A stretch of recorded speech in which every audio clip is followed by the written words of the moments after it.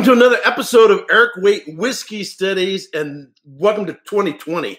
In 2019, I went down to Texas twice and visited distilleries. The first time was in April, and I visited at that time Balcones, Garrison Brothers, Treaty Oak, Iron Root, and the Crowded Barrel.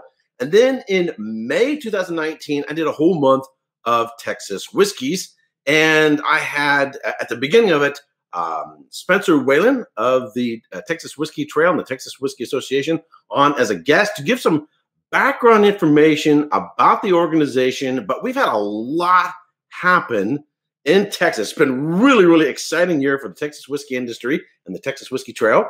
But later in 2019, in September, I went back to Texas, spent a whole week there.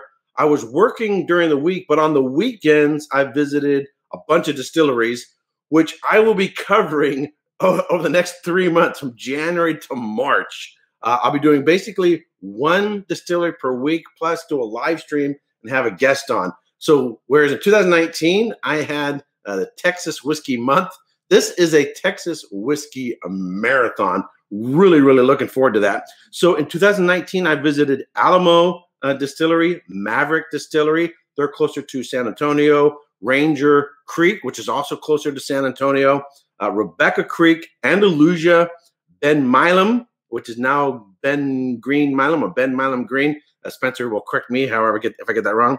Real Spirits, Still Austin, and the Crowded Barrel.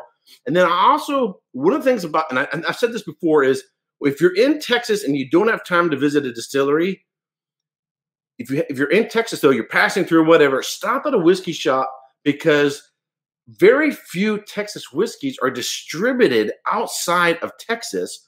But if you're passing through, perhaps you're at Dallas, Fort Worth, and you got a couple-hour layover or whatever, go hit a local whiskey shop, because you're going to find a lot of Texas whiskeys that are not available outside of Texas. So I was actually able to pick up a couple more bottles from Balcones, the Hechiceros and the Brujeria. And then I have another bottle from Iron Root Distillery that I picked up during my visit from last year, but I hadn't covered yet. I also picked up a bottle at a whiskey shop, one from Witherspoon, Whitmire, Firestone, and Robert. Alrighty, so that's sort of my introduction to the Texas Whiskey Marathon. Now I'm going to bring on my guest, Spencer Whelan. Spencer, thank you very much for coming on, and Happy New Year. Hey, thank you, Eric. Happy New Year to you too. 2020, kind of crazy, right? So for those who perhaps didn't catch the first video, in sort of abbreviated form, what we covered before, what are the defining characteristics, I would say, of a certified Texas whiskey? That's a great question. The basics of it are that there's five basic steps of whiskey making, right? You got mashing, you got fermentation, distillation, maturation, and bottling, right? Those things go into the process of making whiskey. And to be a certified Texas whiskey, we just ask that all 5 of those steps happen in the state of Texas. So that's it. So in a nutshell, that's it. So then the next question, of course, is if somebody perhaps sourced the spirit from a distillery outside of Texas, but everything else was matured in Texas, you couldn't call it a certified Texas whiskey. No, it would not be a certified Texas whiskey, at least in our current definitions. Now we're having discussions about variations potentially on certified, but because there are so many categories, obviously, of whiskey. But the big thing is in order for the industry to catch on, those steps of whiskey making need to happen in the state of Texas, because those things are beyond just the flavor profiles that happen with doing things in a place.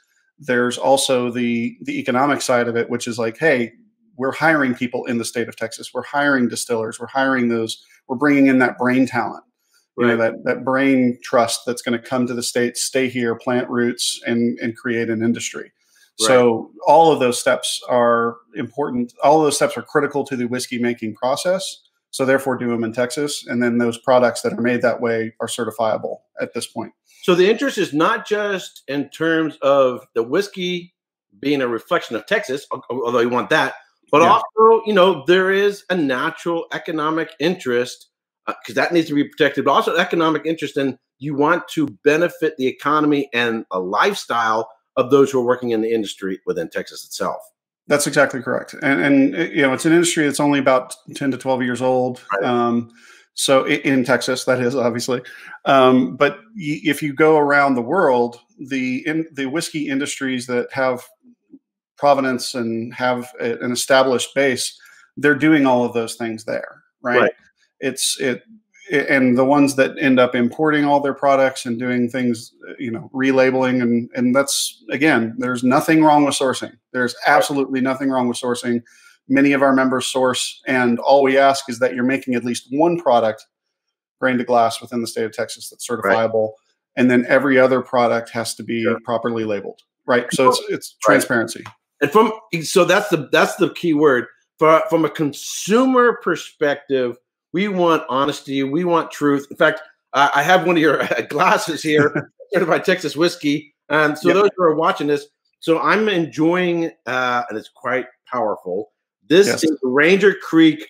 They don't call it caliber; it just says .36, but it looks like a 36 caliber. Cask strength. And so I visited the distillery, picked this up down there, and I'm at this in a certified Texas whiskey glass. And it says there, sort of the motto is "Taste the truth." And as a consumer, that's what we want. We don't like to be snookered into thinking we're drinking something that we're not. And I would say, so you're saying, so other whiskey industries around the world have similar programs or constructions or legal requirements. And I'm hoping, because I'm looking after doing Texas, studying Japan, I'm hoping they get, and I'm hoping they will say, you know what? Scotland's doing this. Texas is doing this. Other regions around the world are doing it.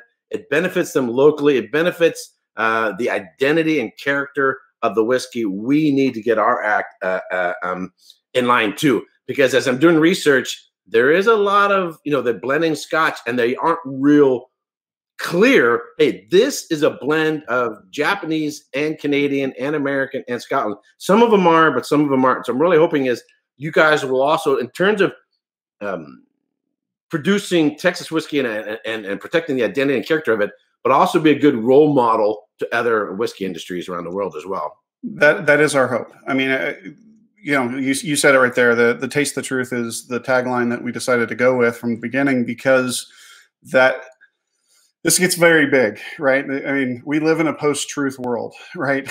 I mean, we live in a world where, nobody's really sure what truth is. For me, what is truth? Right.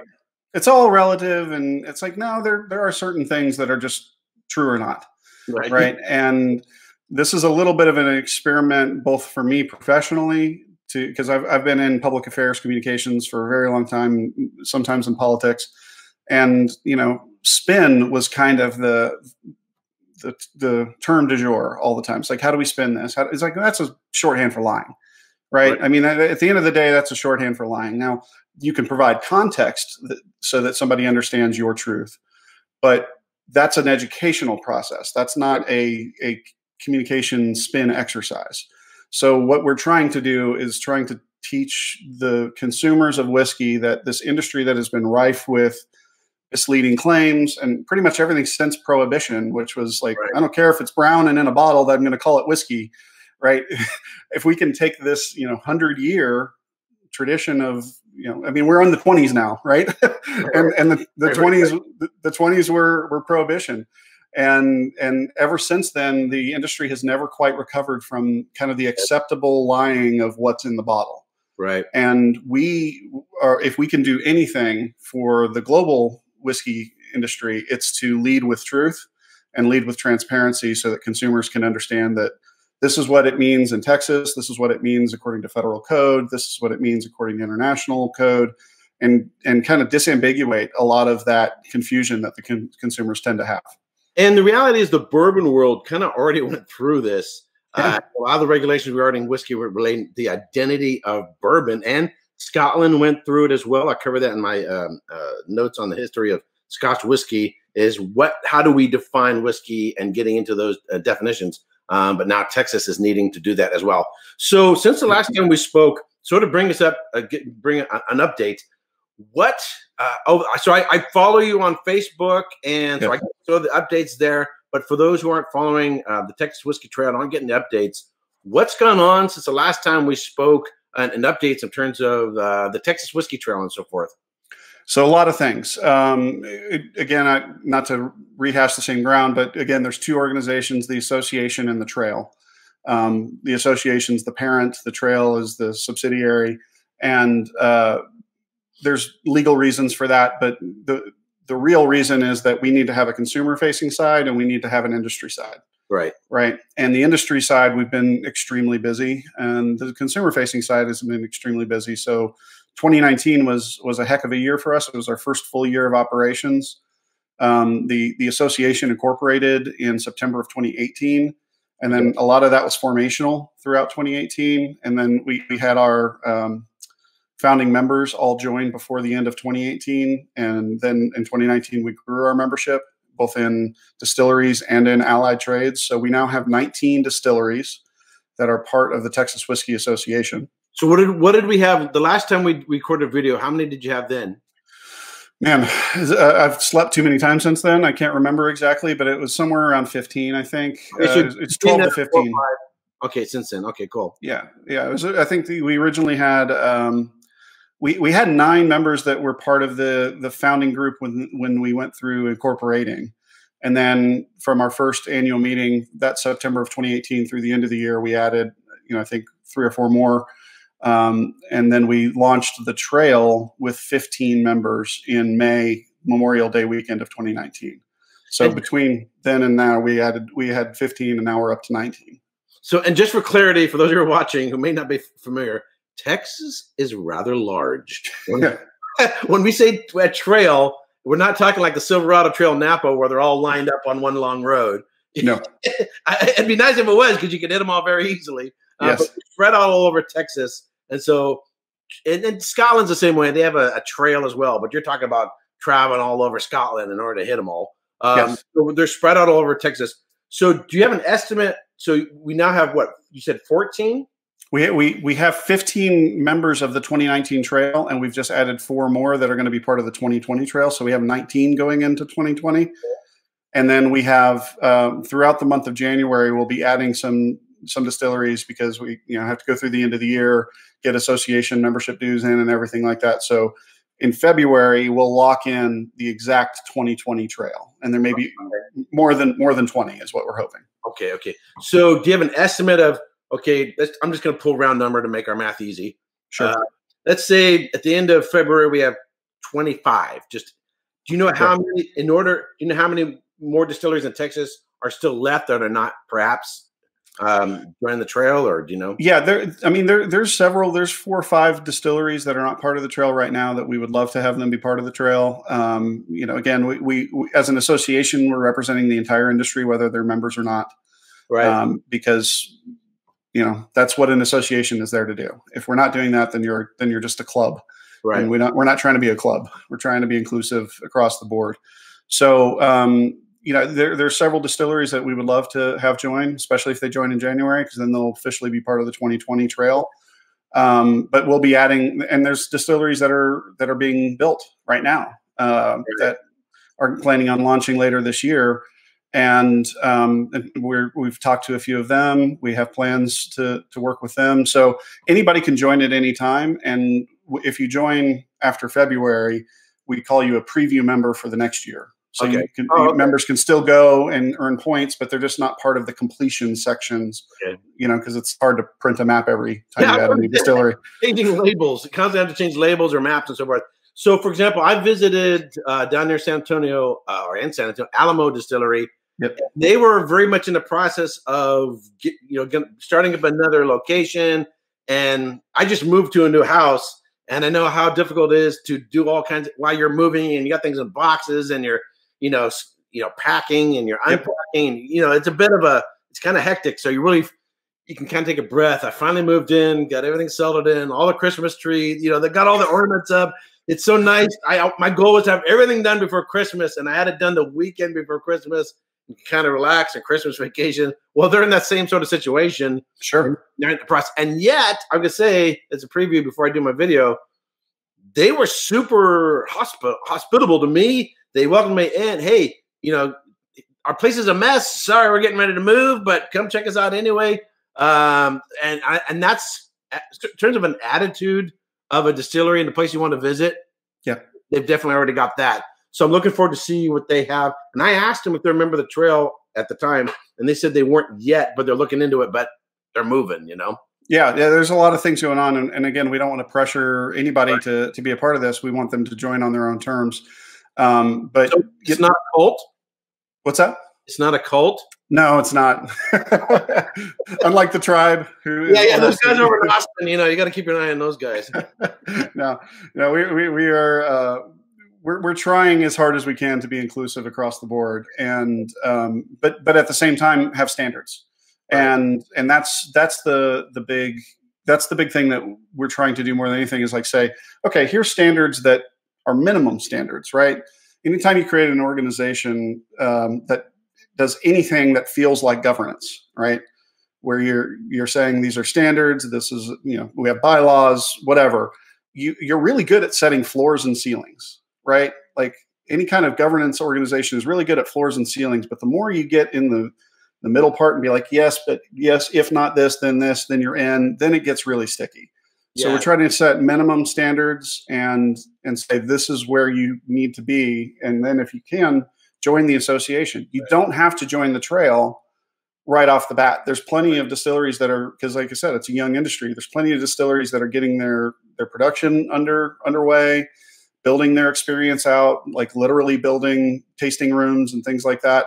So not everybody's ready for trail membership to the public. Kind of like you were saying, like, hey, please come. We'll be as hospitable as we can. But to have a steady flow of tourism, you got to be prepared for that. Right. You don't want to handcuff people with bureaucratic nonsense. Exactly. At the same time, you also want to have a clear identity as to who you are, where you are, and what's happening as well. That's right. So yeah, that's our goal is to make sure that there are laws, and alcohol is one of the most regulated things in the world, right? I mean, the industry is so regulated in every way that we want to be like, okay, we're going to uphold the regulations that exist, and that's kind of rule number one is follow the law, right? Then go above and beyond that and follow the law to the highest possible interpretation, and that's where the transparency comes in. Right. Because if you can be transparent while following the law and doing all the things you're supposed to do, then we want to send consumers to experience that firsthand. Now, this is sort of parallel to the life of a whiskey tuber in that there's a social aspect that's both cooperative and friendly competition. Yeah, absolutely. We don't compete. It's kind of like this. It's kind of like, let's say you were a whiskey tuber and we're playing chess or tennis or whatever else. We get together, we're friends, but I want to beat you in a game of chess or tennis or golf or whatever else. But at the same time, if you're not that good at playing tennis or chess, it doesn't do me any good to play against you because it's too easy. So it's a friendly competition, rivalry in which you're promoting your rival. Yes. You kind of get that going on there too. I'm inspired by my fellow whiskey tubers who are doing really, really well because I then want to go, oh, I want to be better too. I'm going to up my game. I'm going to improve my channel. I'm going to do this. And so I would say like Jason over at Mash and Drum. Yeah. Love the brother. He's one of the better ones who's really up and coming, really growing. He's really good at what he does. And he's one of my favorite people. But I also go, oh, that's really cool. Oh, and yet he's doing something different.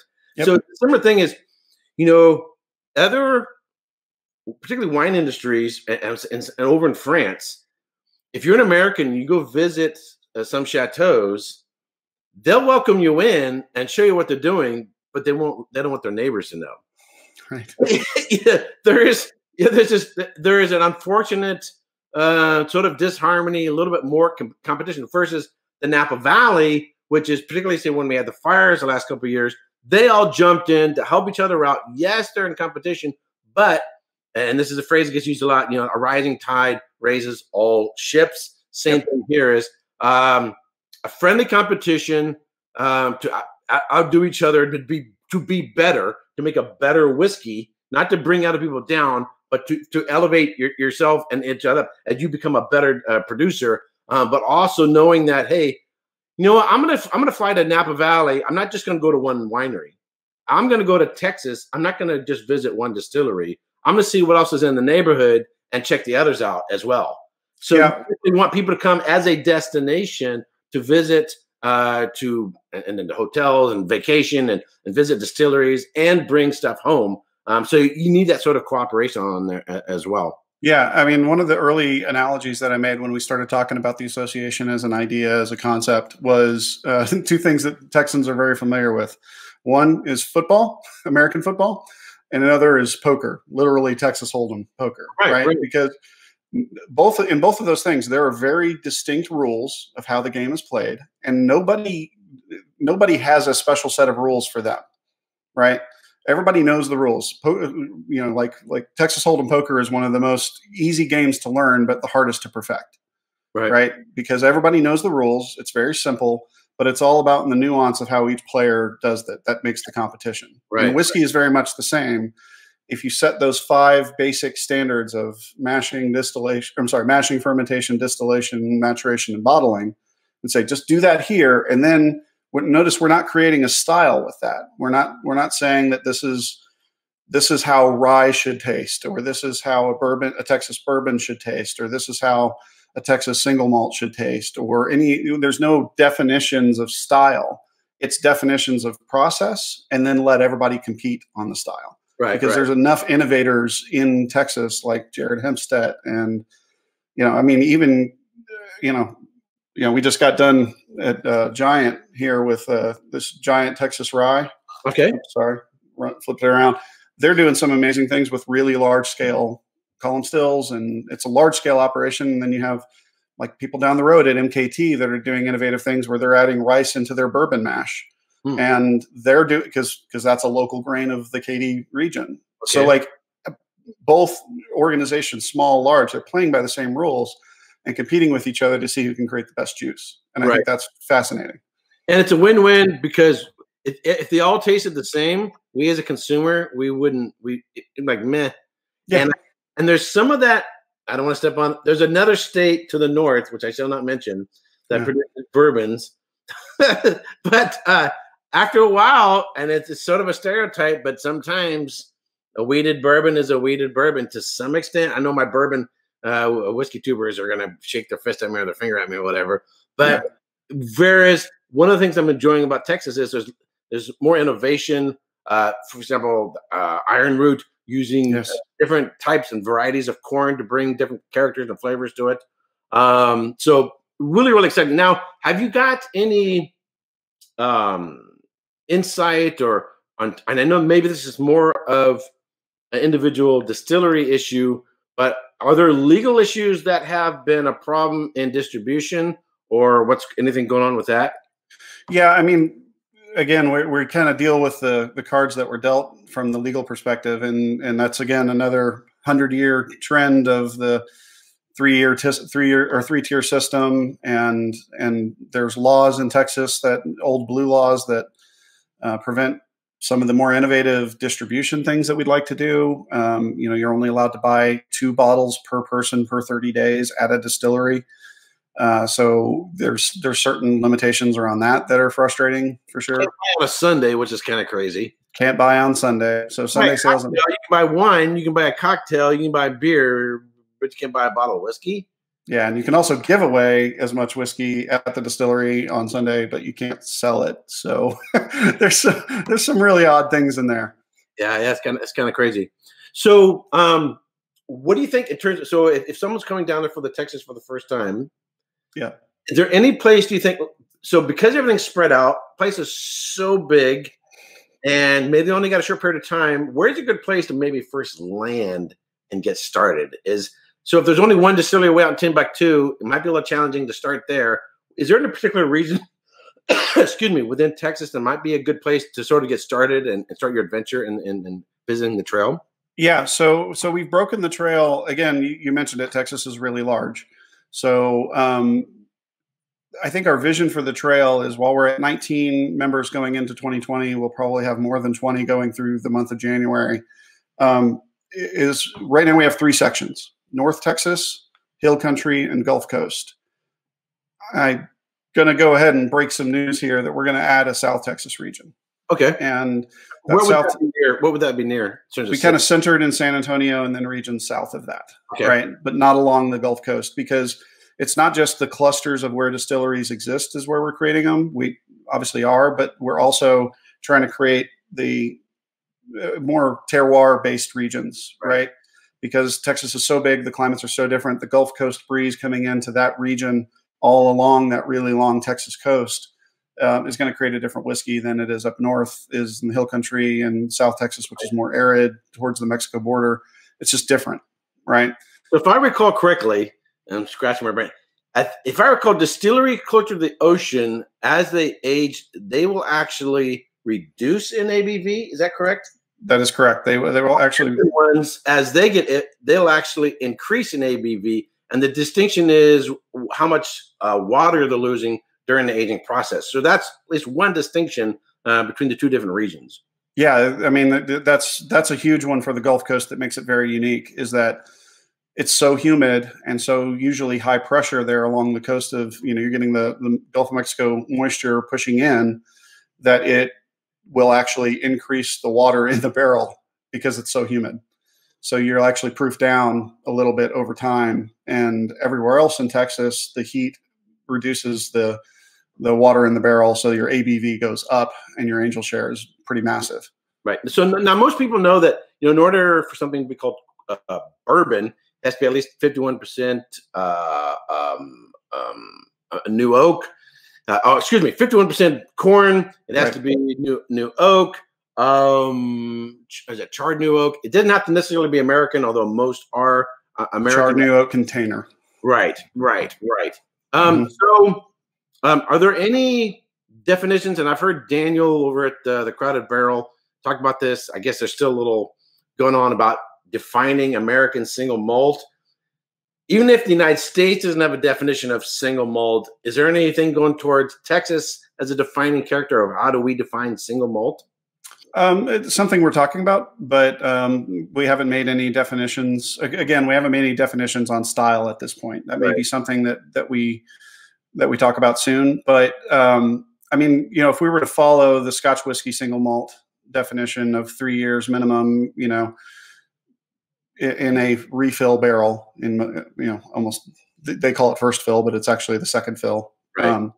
But if we were to follow that definition, then a lot of the single malts coming out of Texas would be way over oaked, because the heat would just extract so much out of it and I'm sure you've tasted some of them. The amount of time, I mean, for example, this is the Balcones single malt that we did as a Trailblazer official blend. This is 24 months, and you can see the color on that single malt, right? So that's 2 years in Texas. Right. So we have to be flexible and provide that ability for people to innovate. Now, the single malt definition internationally has been established that it's one single distillery, right? And then following, 100% malted barley or something like that. There is no American definition of single malt. Right. So people tend to mark towards the Scottish style. Right. Now, if we create a malt definition that is similar to single malt in Texas, then that'll be a different discussion. But it won't. For now, we're letting the American Scotch whiskey or single malt society kind of work on that, because that's a very specific style-based thing, and we're trying to be focused more on the industry and allowing for the multiple different varieties of style. So you would also need, I would say, to follow that is you would need also a definition of a blended malt, because, and right now I'm studying Japan. I'm already done that stuff for Texas. Now I'm already thinking that during Japan, you can have a Japanese blended malt. Now in Scotland, that just means 2 different Scotch distilleries. Right. It could be 2 Islay distilleries, 2 Highland, whatever else. But in Japan, that could mean that other distillery is in Canada, is in Scotland. So you might think, oh, it's 2 different Japanese distilleries. Nope, that's not this. Blended malt is not the same thing in Japan as it is in Scotland. So, but are there any, because we mentioned single malts, have you met any thought? And I know maybe I'm getting ahead of things. Other single grain, blended malts, and those sort of definitions as well. So a couple things there. One is when you start talking about definitions, then you're getting into TTB territory, right? So there are definitions of blended whiskey, American blended whiskey, that are TTB definitions. Okay. So some of those words are already codified. Oh, okay. Right. And the one thing we want to make sure that we're not doing is putting some kind of a label or certification on the bottle that is in any way conflictive with what the TTB is saying for those particular terms. Right. At least not before Texas secedes from the Union, right? Yeah, that'll be a different story altogether. Then we can do whatever we want. Yeah. Okay. No, but for now, to be, just to be clear about it, it's like, okay, we have the laws that are in place. How can we expand clarity in the consumer? Because if you just read TTB definitions, there's like probably 10 people in the world that really truly understand the TTB definitions as well as anybody, right? That's not, our goal is not necessarily to change that at this point. There may be things we disagree with as an association down the road and things we may push for.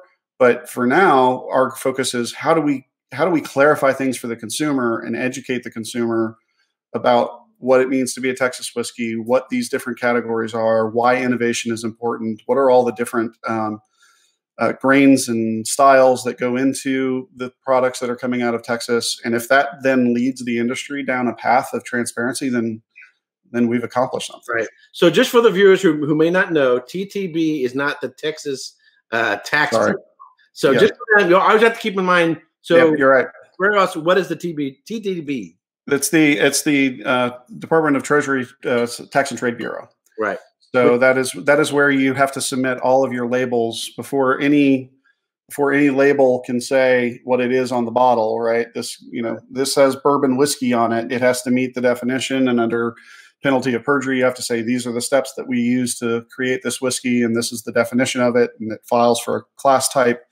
So all of those things, and that's a taxing organization, right? They're making sure that it's the Tax and Trade Bureau. They're making sure that these labels are right for the consumer, but also right for taxing, so that they can assess everything. Which used to be part of the BATF, which was the Bureau of Alcohol, Tobacco, and Firearms. And I believe it still is. Okay, it's just a subcategory.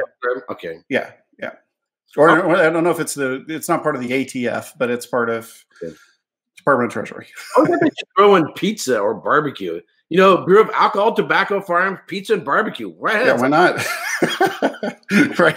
Just make it a cool guy-focused YouTube channel, it sounds like. So a very long time ago, I actually worked with BATF, but not in the alcohol department. So, okay, so let's say I'm new to this. I've never heard of this before.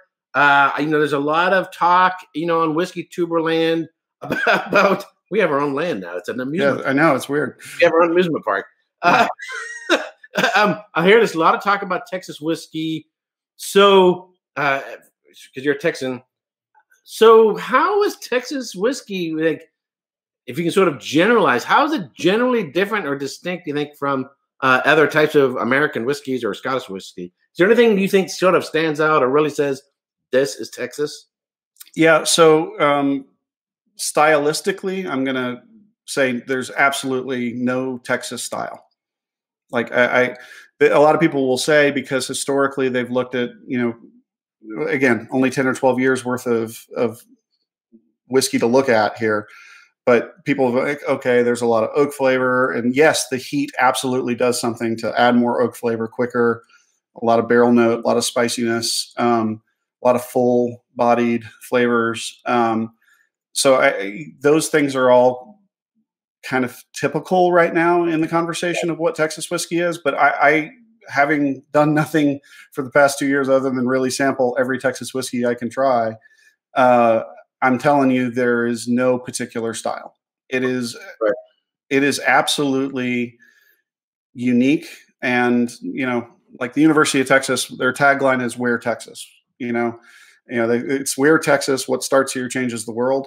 Right. And that's UT's tagline. And that's a very Texas thing. It's like it's different because we're Texas. Right. It's, sorry, we like us some us, and because it's coming from here, you're going to have something different. But I think you're going to have something different in almost every bottle you try. Okay, but wouldn't you say then though that there are reflective distinctions in different regions? For example, like Garrison Brothers. When I visited Garrison Brothers, this I've done for many years in the wine industry. I travel somewhere, I roll down my window. Of course, we have nice weather here in California. Yes, you do. I don't know when it's on fire. Yeah. So I roll down the window and I take a whiff of what's outside. Yes. And I like to see, can I find some aspect of this in wines? If there's a lot of eucalyptus, sometimes you can pick up a little eucalyptus in the Cabernets or whatever. But when I went to, say, Garrison Brothers, and I did that, I rolled down the window, even though it was 100 degrees outside, and I could smell the trees, the brush, everything else from. And maybe this is completely psychological, but I'd pick up a hint of the terroir of Garrison Brothers in their whiskeys. So not in terms of a regulated style of Texas whiskeys, there can be, and it may take a little bit more perception and visiting the place to see the correlation, but there seem to be some distinctiveness in regions within Texas that are distinctive of that particular region to some extent. There's no doubt that the climate is going to make a massive difference, because there's several climatological regions of Texas that just they're going to make whiskey that's different. In the north, where Iron Root is, where you can have snow and ice on the ground because it's right near the Oklahoma border. Those cold fronts don't make them. Those cold fronts stall out in the hill country. They don't make their way to the Gulf Coast usually.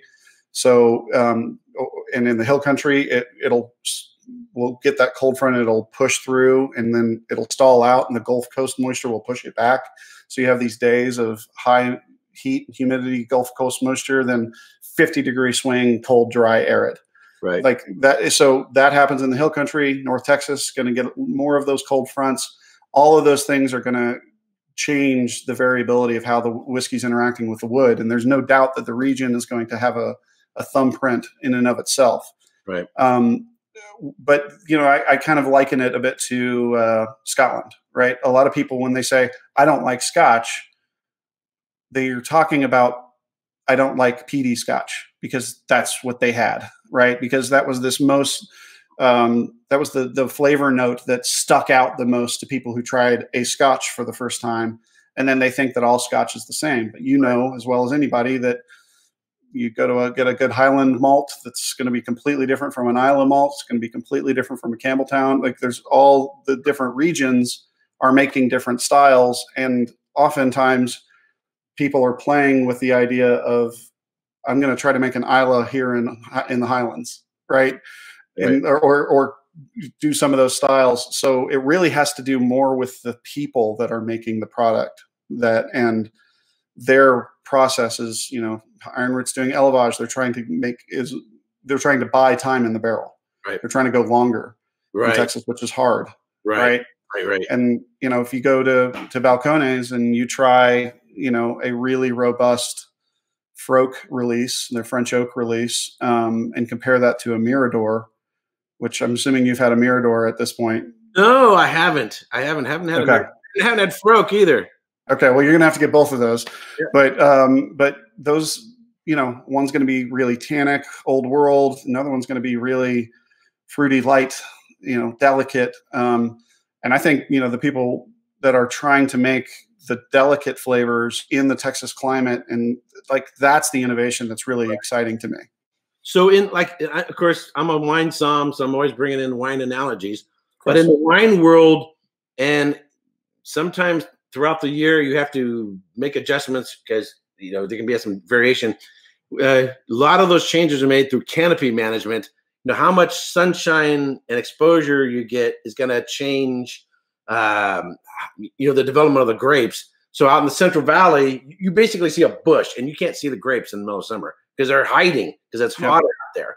Versus Napa Valley, they have what's called vertical shoot positioning, where the leaves are basically folded up like this, and you can see the grapes. And dun, dun, dun, dun, dun, dun, here we are. Yep. So in a similar way, Texas has to find ways of mitigating too rapid aging, similar to the way the vineyards have to mitigate through canopy management too fast of ripening, because they can get burnt, they can get dried out, then you have all these other issues. So in some ways in production in Texas has to do something similar to sort of counterbalance some of those features there. Yeah, a good example is a gentleman named Herman Key, who was at Gulf Coast Distillers, now opened up his own package store. He had a great analogy, working for years in wine and whiskey, is that in Texas, I'm quoting him exactly here, in Texas, the barrel really is like the vine. Right. Like each individual barrel is going to be like the vine. Are you doing 30 gallon? Are you doing 53 gallon? Are you doing a 60 gallon? Are you doing élevage? Are you not? Is it going to be stacked vertically in the warehouse? Is it going to be stacked horizontally? Are you going to, how many tiers are you going to have? Because, in Kentucky, you can have many different floors inside your barrel warehouse. Do you want to do that in Texas? Because it can get to 150 degrees up at the top. Right. Do you want to get that hot, or do you want to be more flat and level? There's so many different ways. And I think we're in that experimental phase right now where everybody's trying to figure out what's the proper maturation environment. Right. But there's also growing distilleries, so they're figuring it out. They're figuring out what facilities they have and what they can do with it. And they're also moving facilities. So I'm very interested to see what's going to come of it, but it's going to take this first generation to figure that out. So I'm kind of curious, is a possible option, wines like a cave or cellar in Napa Valley. You have hillside and you can bore into the side of a hill. Maybe in Texas, you don't have those hills available, but maybe you can go down into something, build a cave because once you get certain depth underground, the temperature fluctuations sort of decrease a little bit, but that might too much. I know I'm just speculating, might decrease the intensity and rapid aging that you actually want to some degree. I don't know. Well, and again, that varies on the geography of Texas. So if you do this in the hill country, there are natural caves, but you also have to build in a lot of ventilation because they're still going to get, really hot. But is that share kaboom? Yeah, exactly. But it's also all limestone in the hill country. Right. Oh, right. Yeah. Like really hard, caliche soil, limestone base, and you go into North Texas, it's all black lands, like black clay, high rich soil that you can't. There's no basements in North Texas and really anywhere in Texas because the ground shifts and the foundations move. So, but what is interesting is this bottle right here. So this, I showed it already, but this little blue top, this is Ghost Hill, Texas. And if you look at it closely, it says aged underground. Okay. Oh, this is when they put the whole barrel underground. Yep. They took 2 barrels and the same distillate, aged them above ground, and then buried a couple barrels underground, 6 feet under, just put the dirt on top of it. Right. Wow. Completely different flavor profile. Wow. Total experiment. And it was very interesting. And I think like this is a bourbon, but it came out tasting more malty for whatever reason. So we're figuring it out. But that's, I think, the most fun thing is that it's all experimentation and innovation. And that's going to be the defining characteristic of Texas whiskey. So one of the things I hear from viewers on when I start talking Texas whiskey, people are like, I want one, but I can't get one. That's sort of the issue. Is there anything that consumers can do other than smuggling them out? And, we sometimes we like to send each other samples of, Tabasco sauce, yes. Wink, wink, nod, nod. But is there anything that we can do legally to maybe encourage, either from a legal side or on a business side, we can approach our local whiskey shops? For example, I just moved here to Roseville. There's a place here locally called Bourbon Wines and More. It's a very small shop. And first thing I did, I went in there and I started talking about Texas whiskeys. I'm just sort of a natural evangelist for Texas. Yeah. Thank you, by the way. So they had some Garrison Brothers, and I think that was it from Texas. So I'm actually going to bring a bottle or two over there just for them to try. Hey, here, try this, try this, and then consider carrying some. But is there anything in terms of that we as consumers can do can we, you think, go to either distributors or markets over else to encourage Texas whiskeys coming to our state? Yes. By far, the biggest thing that people can do is talk to their local retail, whether it's a bar, restaurant, or liquor store. Tell them, I want this product in, period, end of story. Because if they get enough of that, they're going to push it back up to the distributor, and then the distributor is going to either meet their customers' demand or not. And so at the end of the day, it's very, very, consumer based, very capitalist in that regard, is what can the consumers do to show that there's demand. And which is why I think if I bring a couple bottles in, and they taste it, if they're impressed and they like it, they go, you know what? I think my customers would really like this. Then they might be willing to give it a go as well.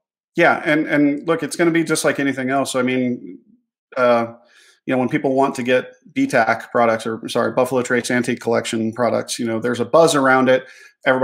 People are waiting in line in front of liquor stores. They're doing things like that because those products have kind of broken through the clutter and said, these are going to be the tip of the spear to get these types of bourbons into stores.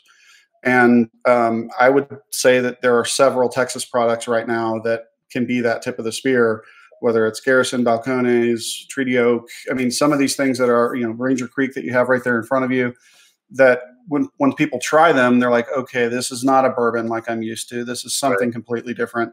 The only way to get it is to try it. So the first thing I would say is come to Texas and do the trail. Take some bottles back with you. You're allowed to take them on a plane, So take some bottles back with you. Spread the gospel of Texas with you. Take them in your luggage. You can't bring them on board in the cabin. No. You can pack them in a bag and take them with your luggage. Because I ran into this, you can only have 5 liters per bag. Yeah. So if you more than 5 liters, you need more luggage. Yeah. So you can bring back as many once, but you're going to be paying for extra luggage. Just because I've been there, done that. So just let people know about that. Yeah. So the good news is I think because of our aging climate down here, we can meet demand in quicker order. Like, it's not going to take 10 years for us to get another release out. Right. It's going to take 2 to 4 years, or in the most high end 5 years. If we start today trying to meet demand, it's going to grow. And all of our distilleries are growing and trying to project that demand out right now. So the biggest thing I would say is talk to your local shop, because that's still the tip of the spear as far as getting liquor into people's hands. Right. Talk to your local shop, let them put the pressure up. We may be doing stuff down the road on that, but we have the same issue here in Texas. I mean, Texas is a huge distribution market, right? There's a really interesting documentary on Double and Dr. Pepper, and how they had to have a fight over a 24-mile distribution region. Devil and Dr. Pepper? Dublin, Dr. Pepper. They said the Devil and Dr. Pepper. It sounds like a great French country song. Down, down, down, down, down, down. The devil went down to Doc, drink some Dr. Pepper. It's like, well, I haven't heard that one. Yeah, no, Double and Dr. Pepper. It's the little town that had they used real cane sugar as part of the Dr. Pepper recipe, and then when Dr. Pepper corporate went to high fructose corn syrup, they stayed with that. So there was this, but they had this containment area of 24 miles for their distribution. And people within Texas would go into that region and smuggle it out so that other people could get Double and Dr. Pepper all throughout Texas. There's a great story about it. So it's a little bit similar, where we have to kind of recruit our own state to get the distribution to all the stores and to have them distinguish Texas whiskey on the shelves, so that it's not just thrown in there with the bourbons and the other American whiskeys, that it's a distinct and unique thing. So we have to do that here. And then nationally, people can just say, hey, I want this, right? Let people know that you want this product, and it will come. I'd say one particular chain perhaps people could approach.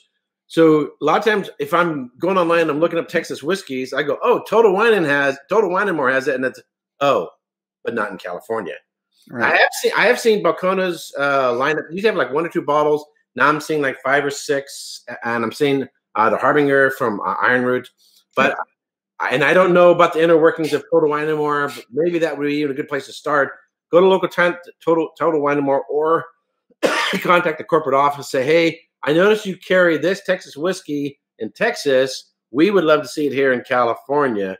Because it may be if Total Wine says, "Oh, people outside of Texas want to drink it. Let's see if we can ship it out and get it to other stores in California or Idaho or whatever states are also out there as well." Yeah, and I will also say from an association standpoint, if you're a retail establishment, you could become part of the Texas Whiskey Association to support the industry, get yourself in front of the distillers, learn more about their products. What's that? Get yourself a T-shirt. Absolutely. And a glass. We have new ones coming for 2020, so we'll have to get you some of those. There you go. So, yeah, anyway, go ahead. So coming up to the top of the hour, been almost for an hour. I went to Texas twice this year. I might be back in 2020. It'll be in summertime when it's mighty hot and ripe. But I should be in the, if I do, it'll be in the Austin area. So if you're in the neighborhood, I'd love to see you again and meet up again in perhaps in July 2020. But I'll keep you informed. So we're at the top of the hour. So where can people find more information about the Texas Whiskey Trail? So two things. One, I'm gonna first point you to texaswhiskey.org to kind of finish the thought on products, because every product that is a certified Texas whiskey, you'll see this either as a sticker. Sorry, let me get that on there so you can see it. But you'll see this as a sticker, or you'll see it starting to be printed on bottles. And we have, if you go to texaswhiskey.org/certification, you can see, or there's another one, texaswhiskey.org/certified-texas-whiskey, and it has a list of every product that is certified. So if you're saying, hey, I want to find a particular product, go to that resource online, and then you can point people to that, send them the link. You'll see why it's certified and where it falls into classification, so that people will know exactly the product SKU that they're looking for. Right. So that's one thing that you can do today. For the trail, it's texaswhiskeytrail.com. And here we are, like first week of January. In sometime here in the next couple of weeks, like I said, we're still working with a couple distilleries to bring them on. We'll be releasing the new trail map, and we'll be releasing the new tiers of membership. You said it was a big state, and that's why we sell memberships to the trail, so that you can just buy a membership, get free tours throughout the state. You earn points, and if you're a Trailblazer, which is our top tier, then you get access to all these distinct bottles, like the Trailblazer official selections that we do, and exclusive events, master blending classes, all sorts of things that we're going to be doing. So we'll really be a free level of membership in Trailblazers that, and then you'll be able to buy passes to go throughout the trail and just take tours if you're a visitor from out of town. So that's what's coming forward. Where can I find you? Where can they find you on, say, social media? Texas Whiskey Trail and texaswhiskey.org on Facebook and Twitter for the org, Instagram and Facebook for the trail. Texas Whiskey Trail. You know, when a new distillery gets added, when there's events going on, when people are posting photos and stuff going on down in Texas, if you follow them on Facebook, like I do, you can be a little bit more up to date with what's going on. And the Galladay are very much involved as well. Yes. So I'm hoping to have them on my channel for a future video during this Texas Whiskey Marathon. Hey, I want to thank you very much for coming on. Really enjoyed the conversation. The hour just flew by. It does, always. I learned a lot, and I'm really excited. I love Texas whiskey. I don't love Texas weather. Well, the only time, the times that you've come have been in the dead middle of summer, and that's basically our winter, right? That's when we stay in cars and air conditioning. So come during this time of year, and it's fantastic, because if you don't like the weather, wait around for a second. I think it dropped 30 degrees today.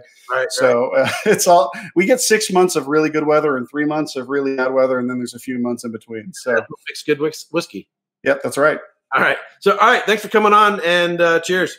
Cheers to you. Thank you so much, Eric. We appreciate it.